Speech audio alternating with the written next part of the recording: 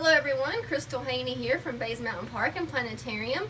Today we're going to talk about coexisting with bears. If you didn't see our last two videos, take this chance to go back and look at them about general black bear information and how to camp and hike safely in bear country and what to do if you encounter a bear. Now, as people are building houses closer and closer to wooded areas, the chance of seeing a black bear is rising. Also, they do come into subdivisions and neighborhoods looking for trash and things like that. So today we're going to talk about things you can do at your home to prevent bear hanging around your home. So again, this is the black bear beside me. We'll just show you a little bit of their size.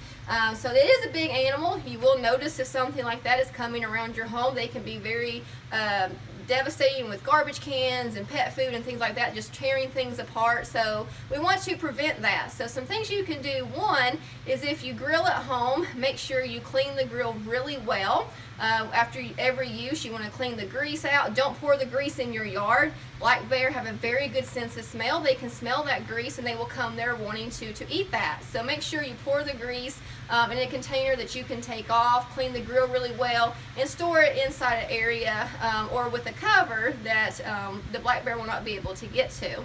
Another thing is when you have trash, you want to put it in a bear-proof container. Black bear are very strong. They can get into a lot of containers. A normal trash lid with a trash can would be very easy for a black bear to get into. So if you have to keep it in something like that, if you can keep the trash can in a garage, or just take the trash off as soon as you get it. That way it's not hanging around for causing a smell to allow bear to come to your house. If you recycle, make sure you take that off as soon as possible. And if you compost at your home, you make sure you don't put meat, bones, or grease in that compost. That smell will attract bears in. But you can also put electric fencing around your compost to deter a bear from getting that as well. So if you have livestock at home, you want to prevent a black bear or other wild animal from getting your livestock. You can do different things. You can put electric wiring and fencing around your chickens, your beehives, your gardens, things like that, to prevent a black bear from easily getting into those. Make sure you put these animals up at night. And again, if you have feed for them, you want to put that feed in a stored building that a black bear cannot get to. A story up here about Bays Mountain, we do have corn that we feed to the deer with our feeders down at the gatehouse and up at the maintenance building. We had a long Chester freezer that we put these bags of corns in, and we thought a big old good sturdy lock on that freezer would keep the bear out. No, the black bear came, he ripped that lid open, broke the lock, and got right into those corn. So not every container is bear proof. You want to make sure it's very sturdy, very heavy, where the black bear cannot get in, because again, they are very strong. If you go to bearwise.org, they have do-it-yourself containers that you can build that are bear proof. So again, you want to make sure food, chicken food, cow food, anything you have for your livestock is contained in a bear proof container.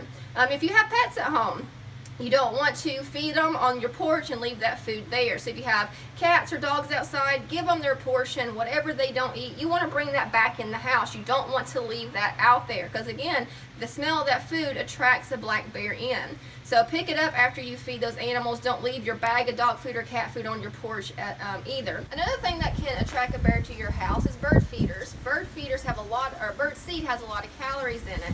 And in the fall time, black bear need to get 20,000 calories a day to store up fat for the winter. So all they have to do is come in, eat one thing of bird food out of your bird feeder, and they have all those calories. Even if you put the feeder way up and way out where a bear cannot get to it easily, black bear have been known to sit there for hours staring at it, trying to figure out can I get this bird food. And while they're there, they may start looking around at your house to figure out what else they can get into. So it is better not to feed birds in the fall, because you don't want to attract bears to your house for that bird seed. Some other things you can do to attract birds instead are bird baths. And also you can plant native plants to attract insects and things like that that would bring the birds in as well. So you can do those as alternatives. So again, those are just some things you can do to prevent a black bear coming into your neighborhood and kind of hanging out. Now, if a black bear passes through, it may just be a one-time thing. He's just passing through, may not come back, especially if he can't find anything. The thing that makes the black bear hang around is the food source, something they can easily get. But let's say we have a house or a neighborhood with 10 houses in it. 9 houses are doing everything they can to be bear wise, and 1 house is not. That 1 house can cause a bear to stay in your neighborhood. So it's very important to talk to your neighbors, let them know if you see a bear, talk to them about things they can do to prevent the bear hanging around. So it does take a neighborhood working together sometimes to prevent bears from hanging out. But again, if you see one just passing through, it may just be a one-time thing. But keep an eye on that, especially make sure you're putting everything up that you need to. And we want to prevent the black bear from hanging out at neighborhoods, because those bears, when they do things like that, it could be a death sentence for the bear. So we want to make sure they're out in the wild where they're supposed to be, getting their natural food source, and not hanging out around humans. One thing I will say, intentionally or unintentionally, feeding a bear means a dead bear basically, because they get habituated, they want to get that food source, so they might become a nuisance, they might have to be euthanized, they become easy target for poachers, they may get into something that's toxic and it may kill them. So never feed a bear, and make sure you are keeping everything put up. So those are just some things. Again, if you go to bearwise.org, they can tell you how to have bear-proof containers and electric fencing, things like that, to protect your livestock and your pets. But make sure you are doing these things at your home, keeping your trash and compost picked up. And we want to keep the bear wild and not have them in our neighborhoods. So we thank you for joining us, and have a great day.